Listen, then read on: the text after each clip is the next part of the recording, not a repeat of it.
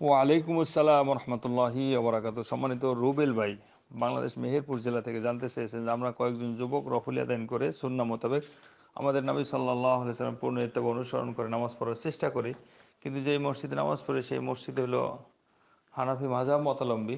তারা আমাদেরকে মসজিদ থেকে বাইর করে দিয়েছে এবং তারা বলেছে তোমরা নামাজ পড়ো কিন্তু রফুল আদায় করো না, ফিতনার আশঙ্কা রয়েছে তো ইত্যাদি। এখন আমরা কি করবো এই বিষয়ে জানতে চাই, বা আমাদের কি করণীয়? আলহামদুলিল্লাহ ওয়াসসালাতু ওয়াসসালামু আলা রাসূলিল্লাহ মা বাদ। সম্মানিত রুবেল হোসেন ভাই, আল্লাহ আপনাদেরকে হেফাজত করুন, আপনাদেরকে সুন্নাহ মোতাবেক আমল করার তৌফিক দান করুন মৃত্যুর শেষ নিঃশ্বাস পর্যন্ত। এবং যারা হেদায়েত থেকে দূরে সরে গেছে, তারা মসজিদে বাইর করে দিয়েছে, আল্লাহ তাদেরকে হেদায়েত দান করুন। জি, এটা আসলে অত্যন্ত পরিতাপের বিষয় এবং দুঃখের বিষয় যে আল্লাহর রসুল সাল্লাল্লাহু আলাইহি সাল্লামের সুন্নাহ মোতাবেক আমল করার কারণে মসজিদ থেকে বাইর করে দেওয়া, এটা অনেক বড় দুঃখের কথা। অনেকে তো সুন্নাহ মোতাবেক আমল করেই না, সুন্নার তো কোনো খবর নাই, ফরজেরই কোনো খবর নাই, নামাজ ইবাদত বন্দেগী করে না, আবার সুন্নার উপরে আমল করে না। কিন্তু দুঃখের বিষয় হলো সত্য যে যারা সুন্নার উপরে আমল করে তাদের প্রতি বিষোদ্গার। এটা অনেক জায়গাতেই দেখা হয়েছে এবং দেখা যাচ্ছে অলরেডি, এবং মসজিদও জ্বালিয়ে দেওয়া হয়েছে। এটা অত্যন্ত দুঃখের বিষয়। তো আমাদেরকে একটা জিনিস লক্ষ্য রাখতে হবে, সুন্নাহ ইত্তেবা অনুসরণ যে ব্যক্তি করবে তার অনেক সওয়াব রয়েছে, সে আল্লাহর কাছে মর্যাদাবান ব্যক্তি এবং পরকালেও নাজাত এবং মুক্তির অধিকারী সে ব্যক্তি। যারা সুন্নাহর বিরোধিতা করবে তাদের জন্য কঠিন শাস্তির ব্যবস্থা হবে যদি সেটার মধ্যে হিংসা বিদ্বেষ রাখে। আর ফেতনার আশঙ্কা কী রে ভাই? ফেতনা কোরআন হাদিস মানলে কি ফেতনা হয়ে যায়? ফেতনা তারা করে, ফেতনা তোমরা ফেতনা তৈরি করো কেন? হ্যাঁ, কোরআন হাদিস তোমরা কোরআন হাদিস মানবা না, আরেকজন মানলেই তোমাদের চোখে লাগে, এটা তারা ফেতনাবাজ। হা উলাইল হা উলা ইল ফুত্তান, তারাই তো ফেতনা সৃষ্টি করছে। কোরআন হাদিস দ্বারা দেখতে পারে না, যুগ যুগ ধরে কোরআন হাদিসকে গোপন রাখা হয়েছে, এটা আমল করা হচ্ছে না। আর যদি কোনো ব্যক্তি আমল করে সেটা তাকে বাহবা জানা দরকার, তাকে সাধুবাদ জানা দরকার যে আমরা পারি না, তোমরা আমল করতে, সুন্নাহ তোমরা আমল করো।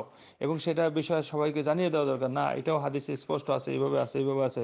সেটাকে তোমরা ফেতনার স্থলে দেখো কেন? অথচ খুতবায় দাঁড়িয়ে মুসল্লি যেন জনসাধারণ আছে আপামর জনগণকে তারা আরো উস্কানি দিয়ে দেয়, আরো উল্টা পুল্টা কথা বলে।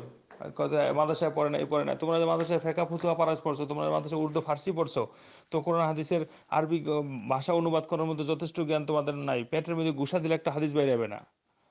হ্যাঁ, এইগুলি খালি ওয়াজ মাহফিলে বড় বড় গলা এগুলি কথা বলে, আসলে ভিতরে কিছু নাই। মুখে মিষ্টি সুন্দর কথার ভিতরে ভিতরে কিষ্টি লুকিয়ে আছে এদের। এই হইলো কথা। তো আমাদেরকে দোয়া করতে হবে। আর রফুল ইয়াদাইন সম্পর্কে তাকবীরে তাহরিমের সময় রফুল ইয়াদাইন এবং রুকুতে যাওয়ার আগে, রুকুতে ওঠার পরে এবং 2 রাকাত পরে যখন তাশাহুদ পরে উঠবে তখন 3 আগে, এইভাবে রফুল ইয়াদাইনের কথা বর্ণিত আছে। ইমাম বুখারী রাহিমাহুল্লাহ একটা অধ্যায় রচনা করছেন, একটা কিতাবে রচনা করছেন, বাবু রফুল জুজু রফুল ইয়াদাইন। হ্যাঁ, কত সুন্দর একটা কিতাবে রচনা করছেন। আর তারা এগুলি মানে, হাদিসকে এটা অস্বীকার করার কোনো সুযোগ আছে? হাদিস না মানবো না তোমরা জবাব দেবে, কিন্তু যে হাদিস মানে তাকে কিভাবে কি করবা? সুতরাং এগুলি ফেতনার কারণে, এরাই ফেতনা তৈরি করছে। তো আমাদেরকে সবুর করতে হবে, কোরআন এবং সুন্নাহ মোতাবেক আমল করতে হবে।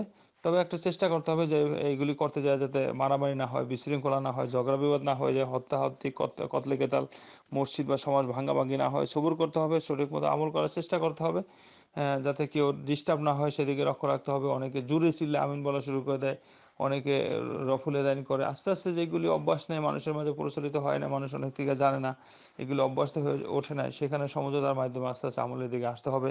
মানুষকে বুঝাইতে হবে, হেকমার মাধ্যমে আমল করতে হবে এবং দাওয়াতও দিতে হবে।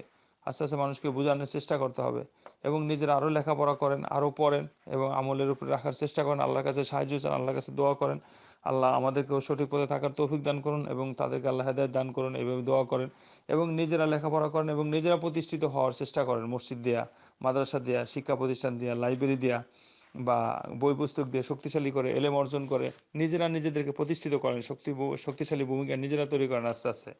এবং আল্লাহর কাছে দোয়া করেন, বিশেষ সাহায্য চান যে কোরআন এবং সুন্নাহর দাওয়ার জন্য সর্বস্তরের মানুষের কাছে সমস্যারে পৌঁছাইতে পারেন। এই ধরনের সাহায্য সহায়তা নিয়ে, বুকে সাহস নিয়ে, হ্যাঁ, মনোবল নিয়ে, হ্যাঁ, নিজেদেরকে টিকে রাখেন এবং এগিয়ে যান। এবং হিকমতের মাধ্যমে, কৌশলের মাধ্যমে কাজ করতে হবে যাতে ঝগড়াবিবাদ, মারামারি, ফেতনা ফাসাদ না হয়ে কতলে কেতাল, হত্যা, যুদ্ধ বিগ্রহ না হয়ে যায়, চেষ্টা করতে হবে। কোনো ব্যক্তি যদি সুন্নাহ আর এই রফুল ইয়াদাইন ছেড়ে দেয়, তাহলে আশা করা যায় নামাজ হয়ে যাবে, নামাজ যে হবে না এই ধরনের ফতোয়া দেওয়া চলবে না। তবে সুন্নাহ মোতাবেক আমল করতে হবে। আর যারা সুন্নাহকে ছেড়ে দেয়, অবজ্ঞাপরে হোক যেভাবে হোক তাদের তওবা করে ফিরে আসা উচিত। আল্লাহ আমাদের সবাইকে সঠিকভাবে সুন্দরভাবে আমল করার তৌফিক দান করুন। আর রফুল আদানের হাদিসগুলি সহিহ এবং রফুল আদান না করার ব্যাপারে যে বারা ইবনে আদি হাদিস আছে এই সম্পর্কে তো অনেক আলেম ওলামা হাদিসগুলিকে দুর্বল বলছেন। একজন আলেম দুর্বল বলেন না, যারা হাদিসের সনদ জানেন, যারা হাদিস রচনা করছেন, যারা হাদিস সনদের বড় বড় বিজ্ঞ আলেমগণ, তারাই তো এই হাদিস রফুল আদান না করার ব্যাপারে যে হাদিস আছে হাদিসগুলিকে দুর্বল বলে দিয়েছেন। একজন দুজন বলেন না, এই সম্পর্কে আমরা আলোচনা করেছি। আল্লাহ আমাদের সবাইকে সঠিকভাবে আমল করার তৌফিক দান করুন। হাজা ওয়া সাল্লাল্লাহু আলা নবিনা মুহাম্মদ। আসসালামু আলাইকুম ওয়া রাহমাতুল্লাহি ওয়া বারাকাতুহু।